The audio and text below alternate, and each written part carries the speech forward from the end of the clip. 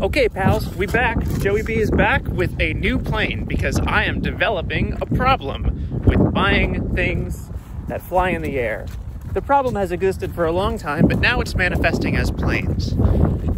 So I got a new plane. I upped the ante a little bit, and I bought, well, it's almost certainly a similar quality plane. It is a Hobby Zone, well, hold on here, Sport Cub S2. So it's now a 4-channel plane. I have control with, oh my gosh, ailerons, elevators, the rudder, and the throttle. So this is great news. So far, it seems to be working great.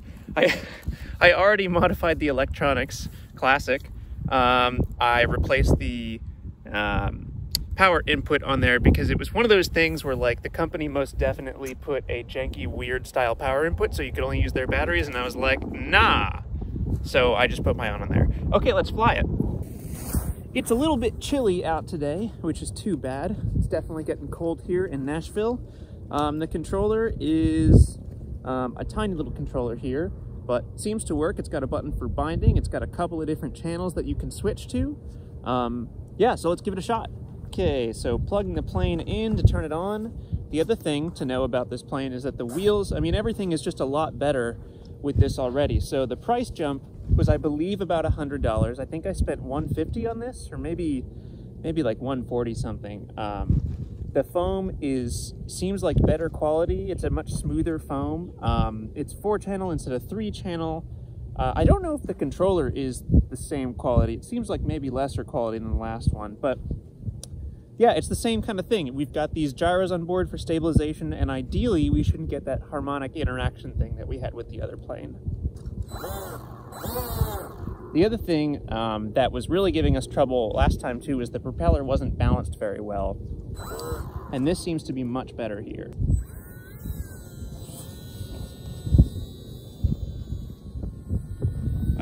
In fact, I'm not really moving at all. This is quite interesting. It's pretty much just stationary, and if I cut the throttle enough, yeah, okay, so I kind of have to dial the throttle into which way the wind is facing. Okay, this is surprisingly hard. I think I might have to come back at sunset and try it again. So there are a couple of different modes here, depending on how you want to fly. I believe this is probably the easiest mode, where it mixes together your rudder and your ailerons, and then elevator is separate, seems like, and then it's also got stabilization on it. So I think this should be the easiest mode to fly in.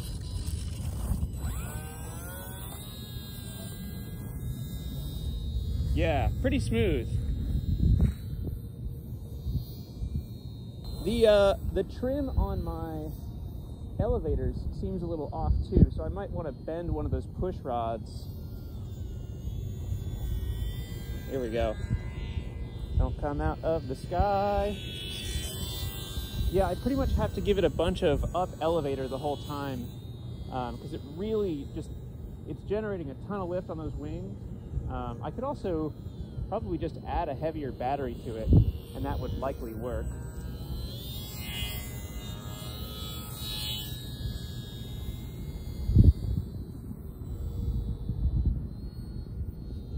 And then the other great thing too, I know I'm just talking a lot and flying, hopefully you can see it on the camera. So far, it seems like the other great thing is that there's plenty of power for the scale that this is. This is without any power here. And you can just see in the wind, like it's just floating. Okay, so another thing to learn here, when the craft starts to run out of battery and when you throttle all the way up, it doesn't like that, and it lets you know by pulsing the propeller.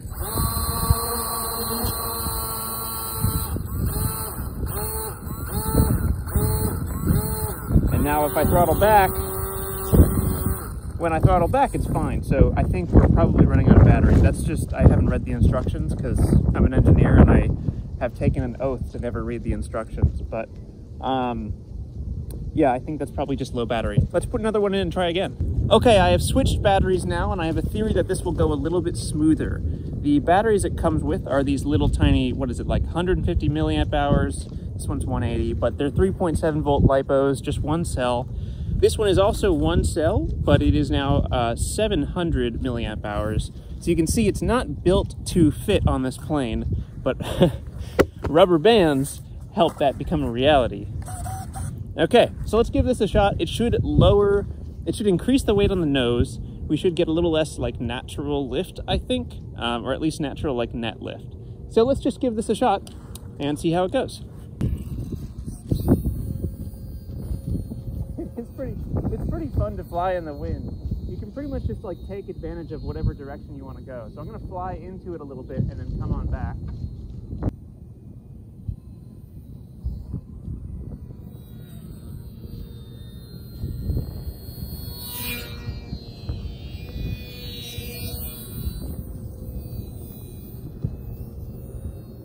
All right, so the Joey B review is that this is a great purchase. I'm glad I replaced the old one with this.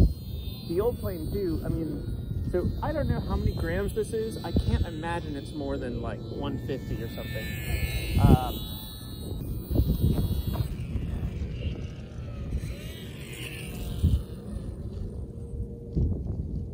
Woof, nice. Yep, there it is. That's what I wanted. I have plenty of control now. And it still gets tossed around pretty bad in the wind. I'm gonna need to strap an FPV camera on here. I read a review on Amazon. You can check this out if you want. I read a review on Amazon that seemed to indicate that if you wanted to put an FPV camera on this, there was an existing channel for it. I'm not sure if that's true, but I already have the transmission stuff for doing it with rockets. So I might be able to put some FPV gear on here. Although I think it's probably hard to fly a FPV craft with something that gets tossed around this much.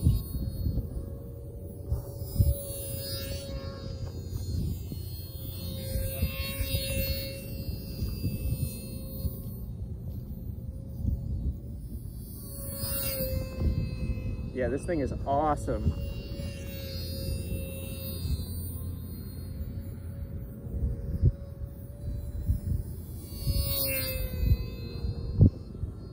I wish I had a little more turning authority though. I've come pretty close to a tree a couple of times.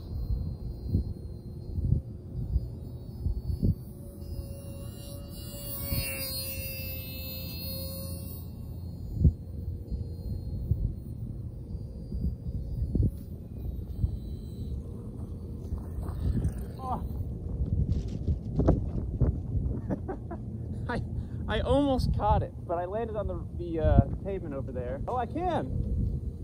Nice!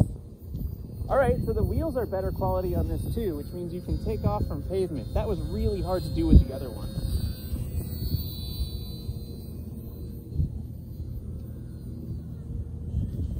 I'm crabbing in.